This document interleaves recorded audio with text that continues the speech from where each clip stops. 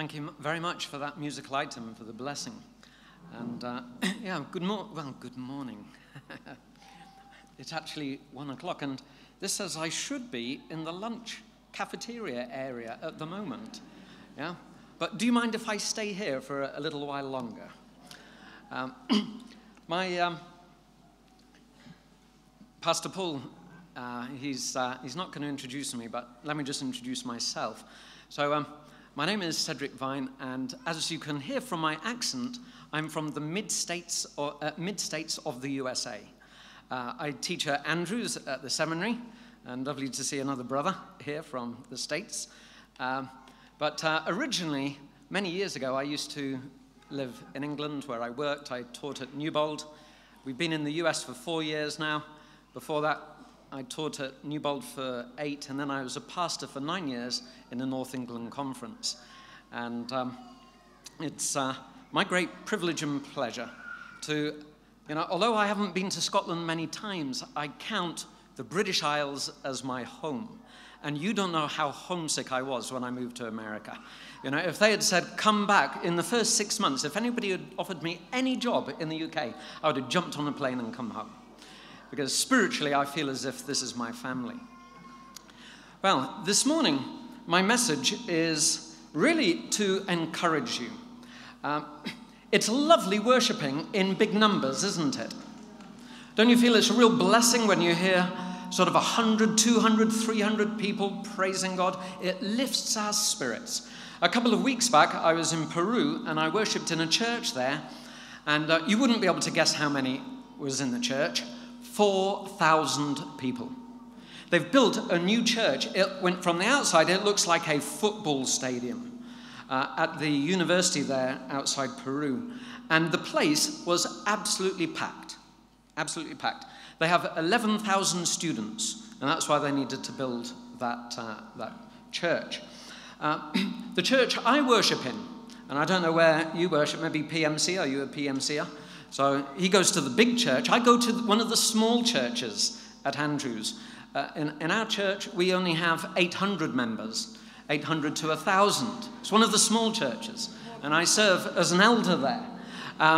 So, when we meet like this is, for me, this is my average Sabbath. But when we stand back, we are blessed to live in that environment, and there's upside to it, there's also a downside to it. But when you look at our churches globally, the average sized church of an Adventist church around the world in the North American division, and I'm guessing here in the BUC, is about 40 to 50 members. That's the average Adventist church size. And this is what I would like to share with you, is that my title is Saving the City. That's the title of my sermon. And when I look at my title, I think, boy, that is overwhelming. How can average churches of sizes 40 to 50 members save cities or towns or villages that we live in? When we feel so pulled in terms of our resources, how on earth are we going to do that? This morning, I would like to share with you a message from the Gospel of Matthew. Next weekend, I'm going to be at Crieff, and I would invite you to come and join us. And we're going to have our Bible study weekend on the Gospel of Matthew, looking at the Gospel Commission in context. But this morning, I just want to give you one part of Matthew's theology of mission.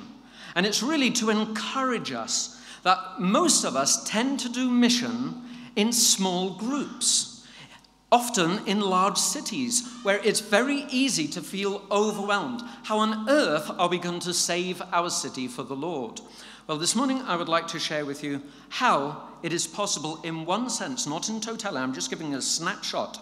And the end result of this is that I want you to go away from our service this morning convicted that your role within your cities is absolutely vital from God's point of view. That's the message I want you to take away. Let's bow our heads as we pray before we open God's word.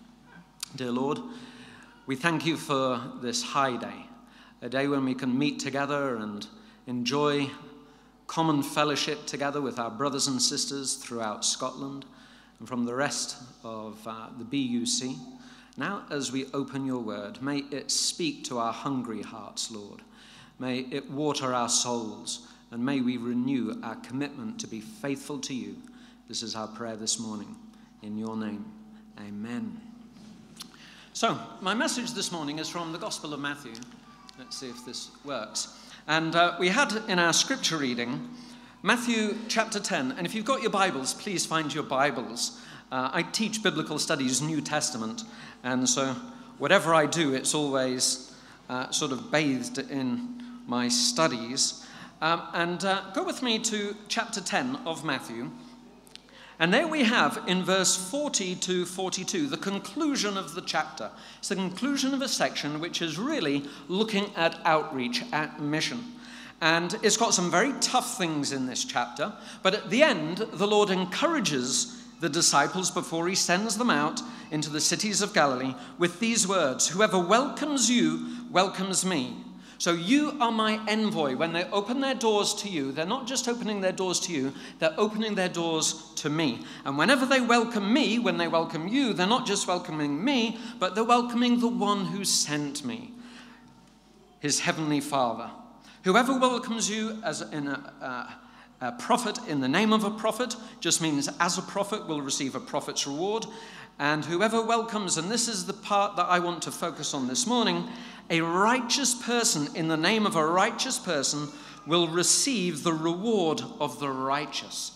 And this morning I would like to meditate upon what it means to be a righteous person called to mission.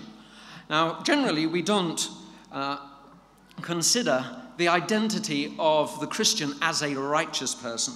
And I would suggest to you that we're actually in a time in our church where holiness needs to be re-emphasized.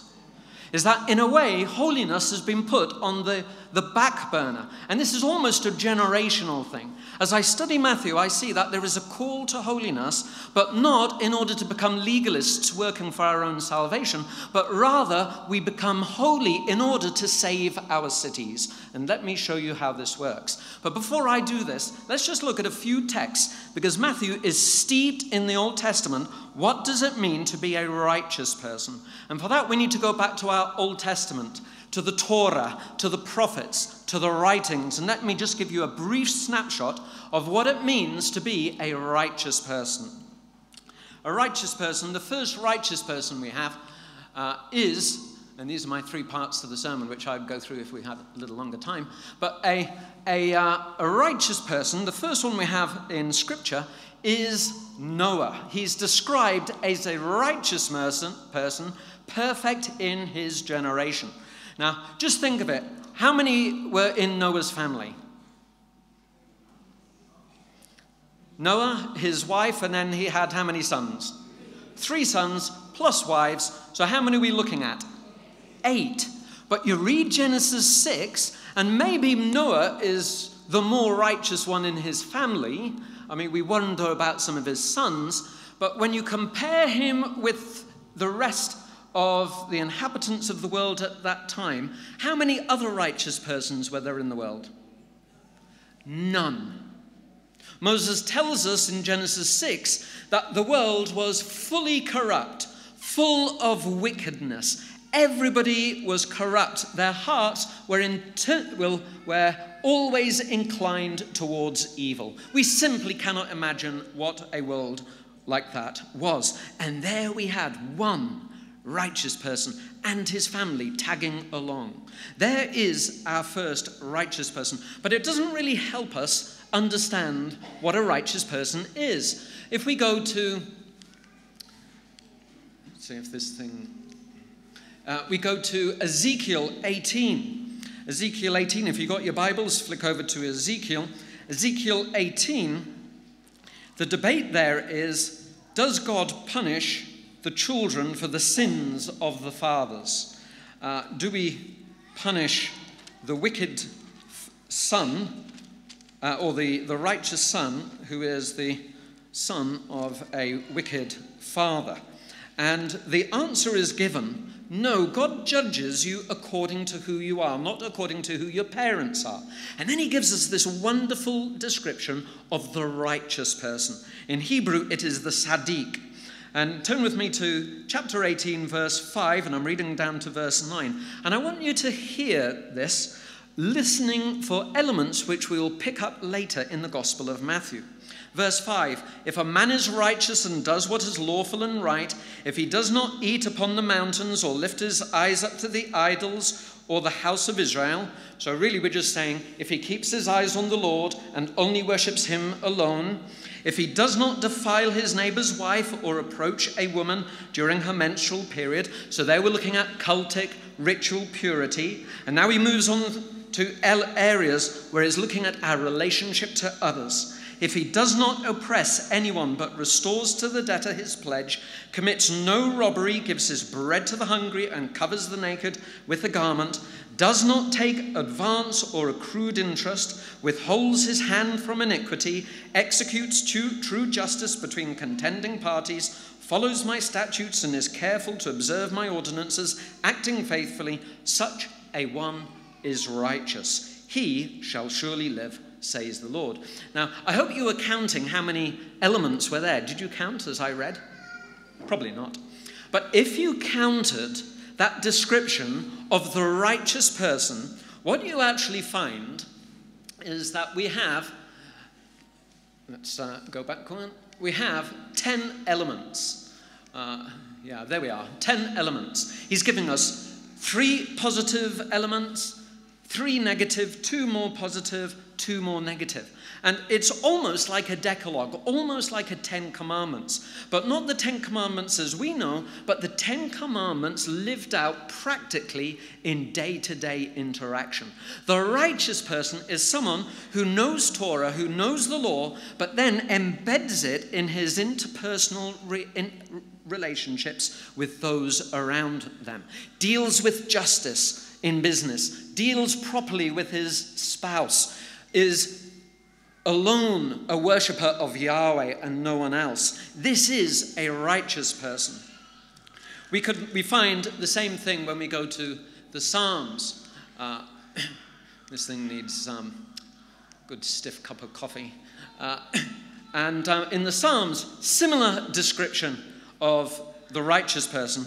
We don't have time this morning, but take it with me. Read Psalm 15, where again, he gives you 10 items of what a righteous person is, and he's really inviting you to think. A righteous person is someone who knows the law, but not just theoretically, but puts it into practice. That is a righteous person.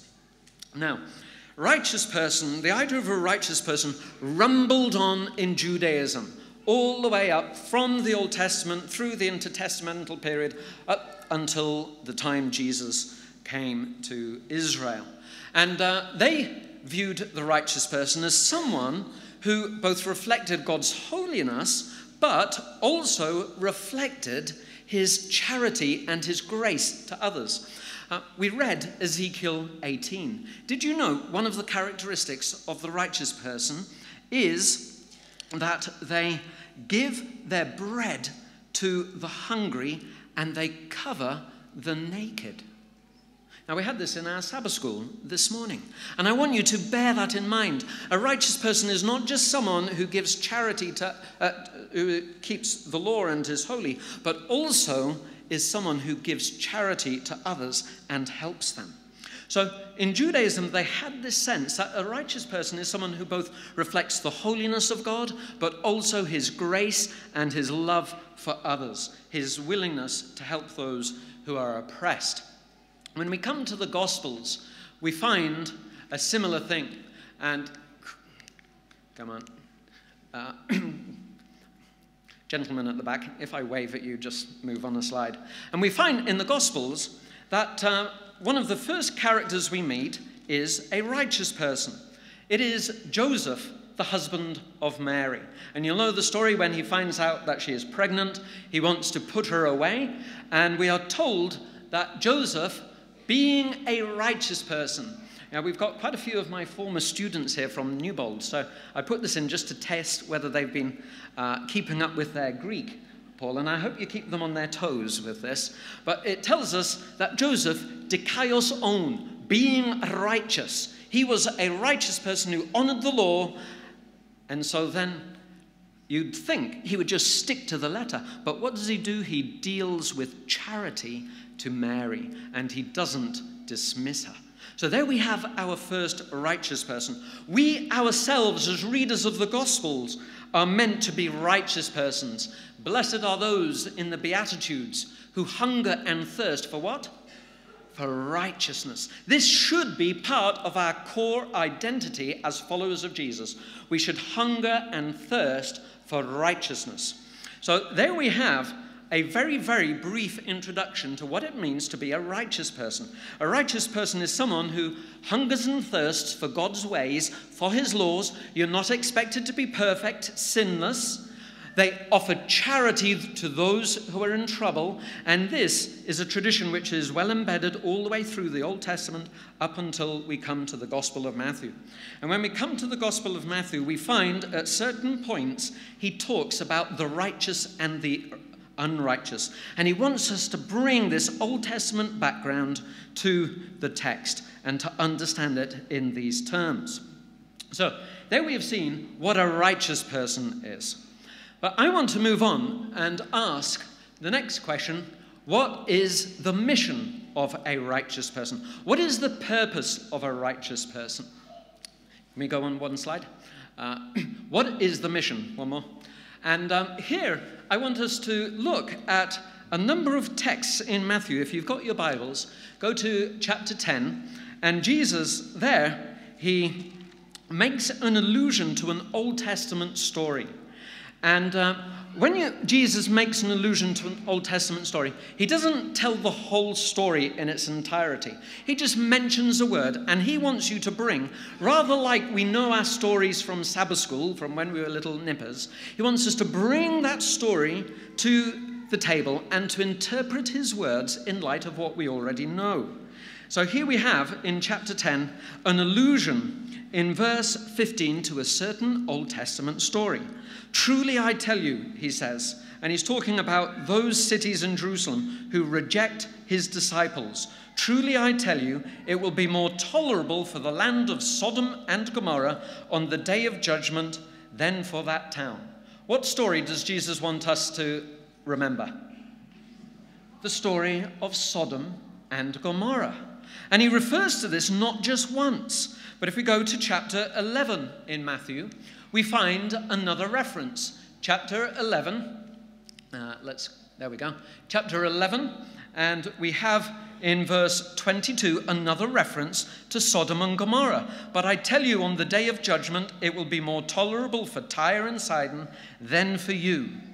And you, Capernaum, will you be exalted to heaven? No, you will be brought down to Hades. For if the deeds of power done in you had been done in Sodom, it would have remained until this day. So Jesus is comparing his cities in Galilee with Sodom and Gomorrah. And he wants us to bring that story into the picture and think, well, how do these cities that he's working in his own ministry, compare with Sodom and Gomorrah? We have another allusion. If we go to chapter 24, next slide. Chapter 24, or one back, please. And there in verse 16, Jesus is predicting the destruction of Jerusalem, and he alludes to the story of Sodom and Gomorrah. And maybe you can see the allusion yourself. Verse 15, so when you see the desolating sacrilege standing in the holy place, as was spoken by the prophet Daniel, let the reader understand, then those in Judea must do what? What does he tell us to do? Flee to the mountains. Now, in the story of Sodom and Gomorrah, who fled to the mountains? Lot. He fled with his family to the mountains. Now, what was he told not to do? Look back. And this is what Jesus tells us here in Matthew 24. Verse 17, then those in Judea must flee to the mountains. The one on the housetop must not go down to take what is in the house. The one in the field must not turn back to get a coat. Woe to those who are pregnant and to those who are nursing infants in those days. Pray that your flight may not be in winter or on a Sabbath, because you're righteous persons and you don't want to break the Sabbath. So there we have another allusion to Sodom and Gomorrah, to the Sodom story. And the question is, how does being a righteous person relate to the Sodom story? Well, I'm going to paraphrase. If you know Genesis 18, you'll know the story of Abraham. He's sitting out under the tree and he sees 3 men come and he tells Sarah, quick, go and cook some food. She goes and bakes some bread. They kill a calf. They prepare this meal. It'll come shortly, don't worry. And then presents this food to the 3. He offers them hospitality. He feeds the hungry. And then one of them tells Abraham, your wife, although she's very old, she's going to give birth. And you remember what her reaction was? She laughed. Impossible. And the person, which we would say is Jesus, says, no, this thing is going to become reality. And then the person, which we would say is Jesus, he thinks, I promised to Abraham that he would become the father of a righteous people. Should I hide from him what I'm about to do to Sodom and Gomorrah? Because I've heard the cry about their state. No, I'm going to tell him what I'm going to do. And if we go on one slide, we actually see what the Lord says to Abraham. He says, I'm going to go down and I'm going to deal with them. And Abraham's reaction was this: how on earth can you do that, Lord? Don't you know that in Sodom, now what do we know Sodom for? Sin, wickedness. Don't you know, and we take our hat off to Abraham. He's an optimist. He says, don't you know, Lord, that in Sodom there are righteous persons? How can a righteous God destroy the righteous with the wicked? And the Lord, he thinks, well, how can I do that? And Abraham, he pushes forward and he says, and it's a lovely story, maybe I could be so brave, Lord, as to suggest that if there's just 50 righteous persons in Sodom, that you hold off from destroying Sodom. 50 righteous persons, would you give it a break? And what's the Lord's response? Yes. Okay, for 50. And then Abraham, he gets a little braver. Well, Lord, if I might be, I know it's a little impolite to bargain with you. What about 45? And then you know the story, how he goes down to 30, down to 20, until he goes down to 10. If there are just 10 righteous persons in Sodom, would you destroy it? And what's the Lord's response? If there are just 10 righteous persons in Sodom, I won't destroy it. And there we have the principle. How many do you need? How many righteous persons do you need to save Sodom? 100? 400? 800? 4,000? How many righteous persons do we need to save Sodom? 10. Small groups matter. Even 10 righteous persons can save Sodom. And this is the principle. The principle is that the righteous persons need to go out and mix in the community. And Jesus sends his disciples out to mix in the community, to be the righteous, to be the salt of the earth. What does salt do to food? It preserves it. They're to go out, and this is my message to you, is that your presence counts. Your presence in the community counts regardless of number. It's important that we get out and mix in the towns and cities and villages of Scotland. It is important because we are the righteous as a church called to holiness. We are there not to be righteous for ourselves in order to work our way to heaven. No, that's not how it works. But we are to be holy. Why? Because we can save our communities from divine judgment. Your presence counts. You know, so many times I get up and just think, Lord, how many of us are there? And then I think, no, it's not the numbers that counts. It's the fact that I am a righteous person. And when I am in this community, it makes a difference to this community. God looks at this community, and instead of just giving up on the community, he says, there is one of my daughters. There is one of my sons. I am going to give them a break. I'm going to give them a second chance, a third chance, a fourth chance. Why? Because one of my righteous persons dwells there. Your presence counts. Your presence in your communities is important from God's point of view. Small numbers, average churches, vitally important. Can we save the city? Yes, with just 10. And if you read Jewish traditions, they argue that not just 10, but they work down to even just 1 can save a community in God's eyes. So this raises the question, well, how on earth can we go out and witness and make our presence felt? How can we increase the number of righteous persons in our communities? And he gives us 2 ways. We have the first is that we simply do what we do when we go to the shops. When we go to the shops, most things in the shops these days are made in where? China. Yeah, and this is the easy way. If you want righteous persons in your community, you import them from outside. And this is what Jesus did in Matthew 10. He said to his disciples, go nowhere but the cities of Galilee. Don't want you to go to the Gentiles yet. That's our job. Go nowhere but the cities of Galilee and mix in the towns and cities. And go and knock on their doors and ask them, would you mind if I stay here for the night?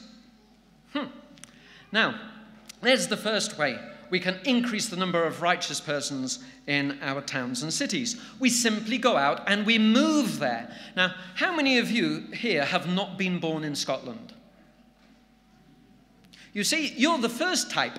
You're the type, you're the made in China type righteous person, okay? The made in China type who've come in to save Scotland. Praise God for you. You have a vital task. We've imported you from near and far, yeah, and even further than far. We've imported you into Scotland to save Scotland, to be the righteous persons. And, you know, I always feel a bit guilty. I mean, Jesus, he's very blunt. He's equating the cities of Galilee to Sodom. And I don't really want to equate Scotland with Sodom, but can we play that game for a while? Yeah, Scotland is Sodom for at least the next 5 minutes. So he's imported you in to modern-day Sodom and Gomorrah in order that Sodom may be saved. But there's another way in which we can increase the number of righteous persons in our cities. And it's this. In chapter 10, he sends out his disciples. He doesn't say, guys, I want you to sit down and have a committee, raise money, get your budget sorted, and once you've got enough money, launch off into evangelism. That's really the opposite of what he does. Earl here, who I've known for many years, he's a treasurer, he'll be thrilled to know that I've come up with a cost-free form of evangelism, Earl. Yes, this costs nothing. In fact, what it does, it requires you to put your money aside and just leave it. And in fact, the less money you have, the better. Wow. You've never heard that one before, have you? The pastors are probably scratching their head thinking, what am I going to share with the churches? But there is a form of evangelism where the less money you have, the better it is. And notice this in chapter 10, verse 9. There we have, let me move on. Jesus says this in verse 9, or let's read from verse 8. You received without payment, give without payment. Take no gold. So how much money do the disciples need as they go out on their evangelistic activities? How much? None. Take no gold, no silver. How much silver? 0. No copper in your belts, not even a pound coin. It says take nothing. No bag on your journey, or 2 tunics, or sandals, or a staff, for laborers deserve their food. He's saying, don't even take a sleeping bag. Don't even take a mattress to sleep out under the stars. He's saying, go with nothing. And when you go out into the cities of Galilee, who is going to look after you?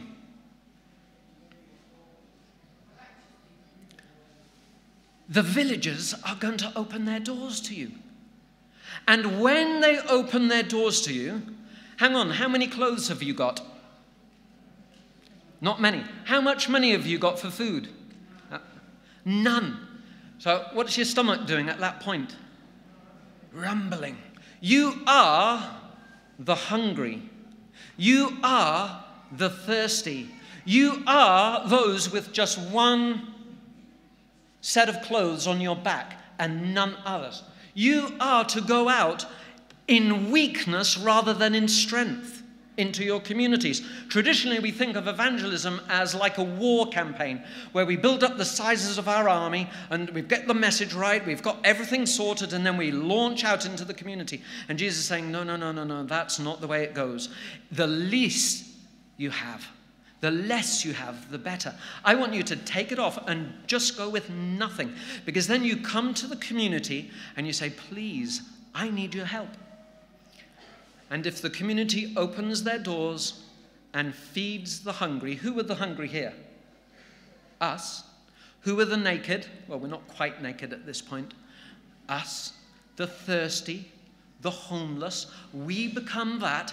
And when they feed us and look after us, what does that make them? Into righteous persons. Remember Ezekiel 18, the righteous person does what to the hungry? Feeds the hungry. What does he do to the naked? Clothes the naked.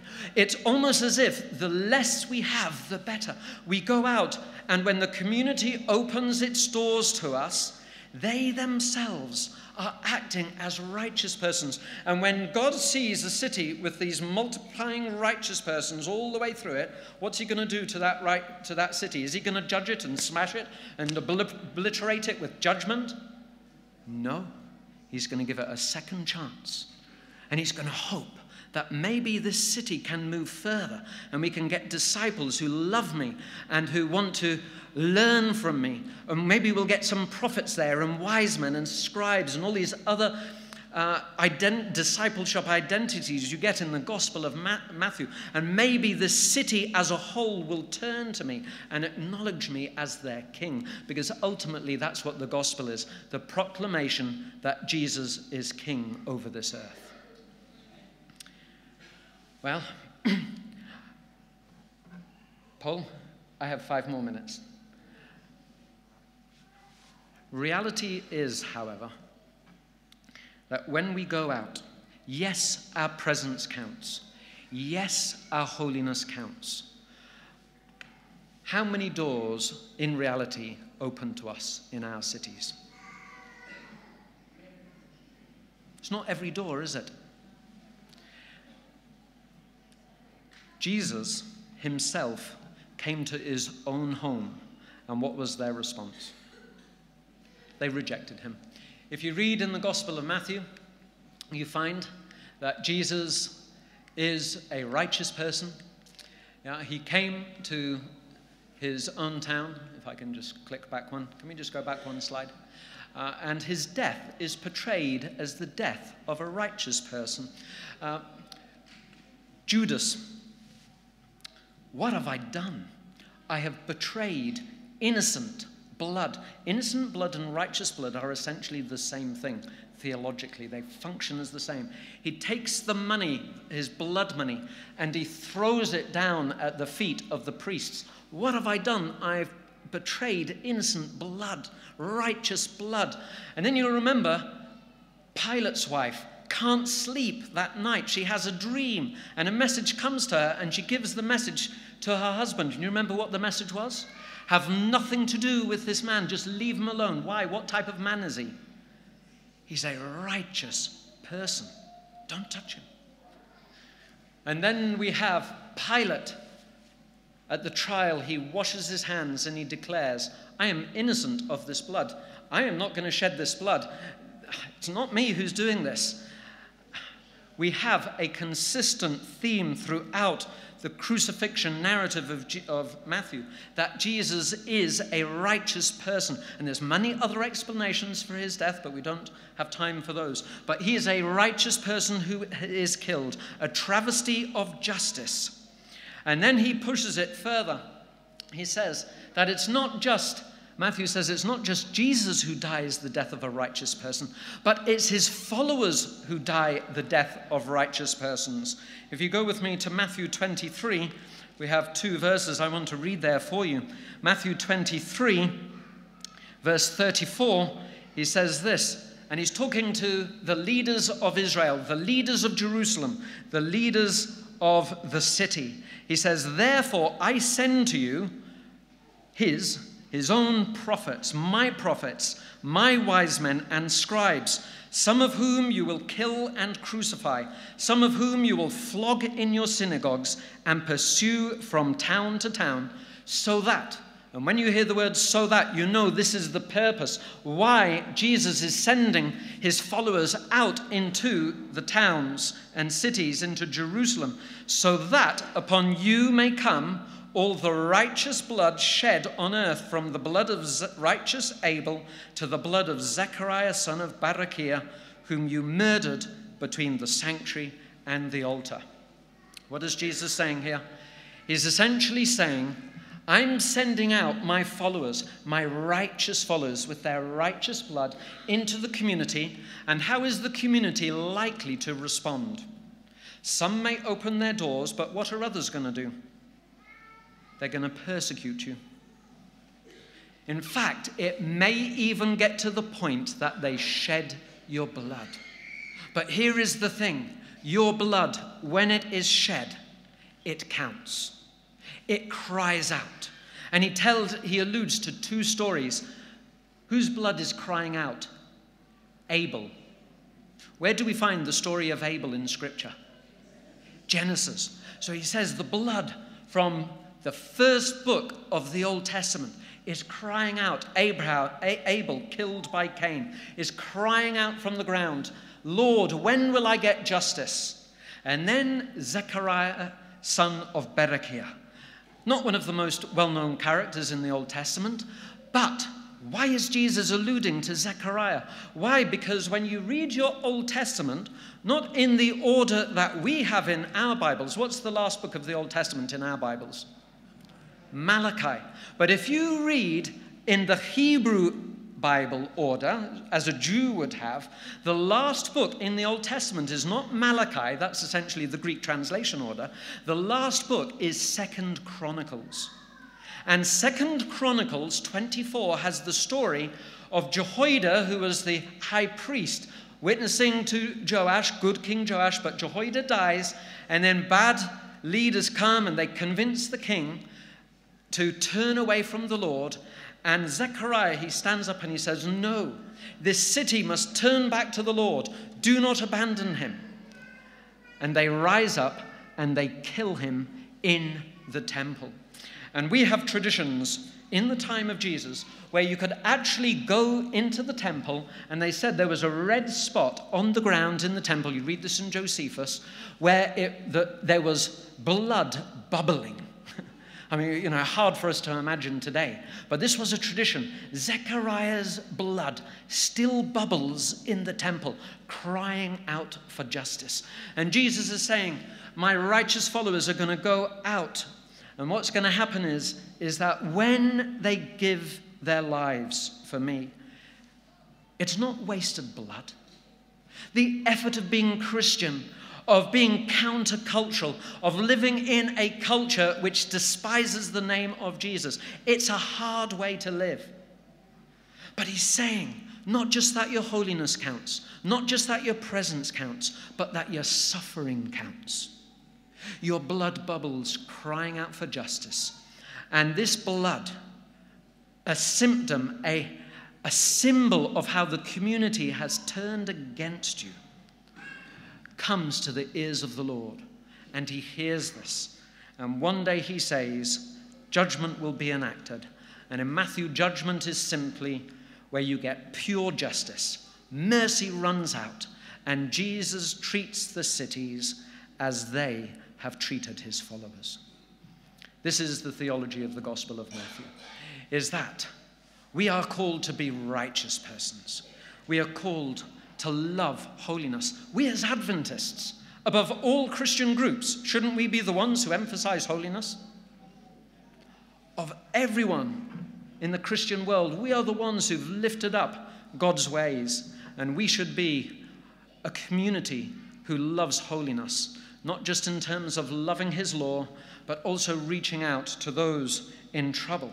But then he asks us to go out, not with wealth, not with resources, the less the better, and see how they respond to you. And maybe we can increase the number of righteous persons, not just in Sodom, not just in the cities of Galilee, but in Scotland. Our presence counts. I would like you this morning to leave here convinced that it's not the numbers that make a difference, but it's the fact that there are wheat in the field which protect the tares from judgment. That we are unique. Scotland is a great country because of you. Scotland survives and hasn't been judged by God because of who? Because of you. You are the wheat that preserves the tares from judgment. And I want you to go convinced of the importance of this work. May we hold on to holiness, saints. May we be brave enough to mix with our communities. And when and if they respond with hostility, may we know that the Lord counts every response, and one day there will be judgment and justice. But let us be faithful in our mission to be a presence in our towns and in our cities. Your presence counts. This is my message to the glory of God this morning. Amen.